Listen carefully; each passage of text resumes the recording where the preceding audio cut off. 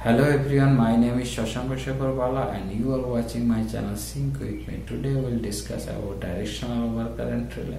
As I told in my previous video, in case of directional over current relay, power direction and pickup current both are important. So in this relay, current and voltage both parameter sensing are necessary.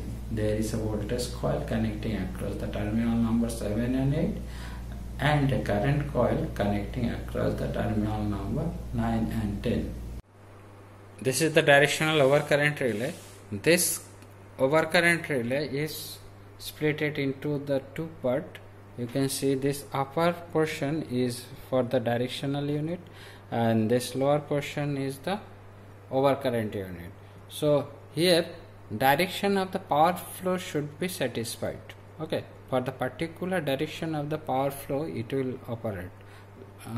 That's why when the power flow direction is satisfied, then only the directional unit operate.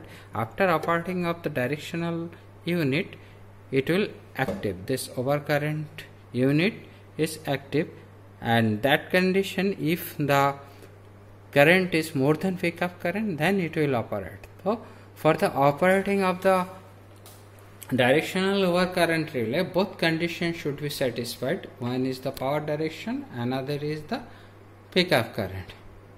Here we are sensing the voltage and currents both. That's why you can see the back side.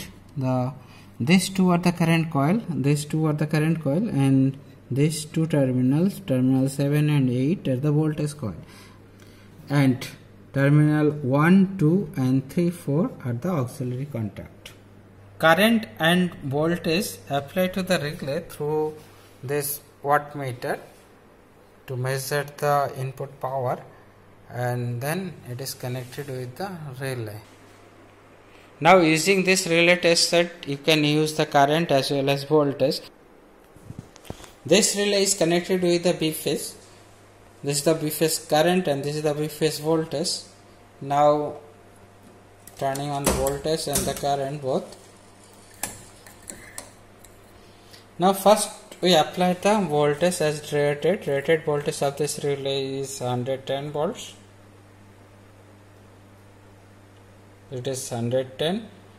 Now increasing the current. So current is increasing. Now applied current of this relay is 9 ampere and applied voltage is 110 volt. See the relay condition. See, but relay is not operating. Pickup setting is 2.5. Applied current is 9 ampere, but it is not operating. That means now it is in out of phase.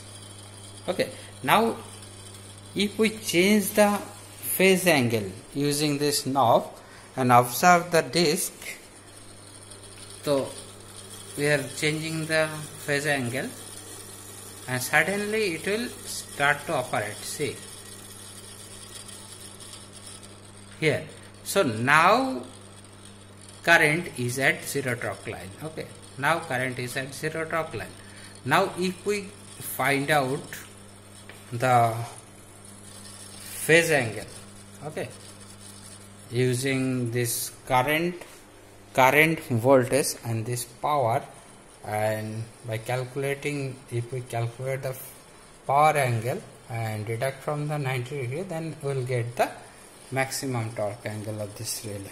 So this is the procedure to find out the maximum torque angle of the directional over current relay. I think it is clear to you. Thank you very much for watching this video.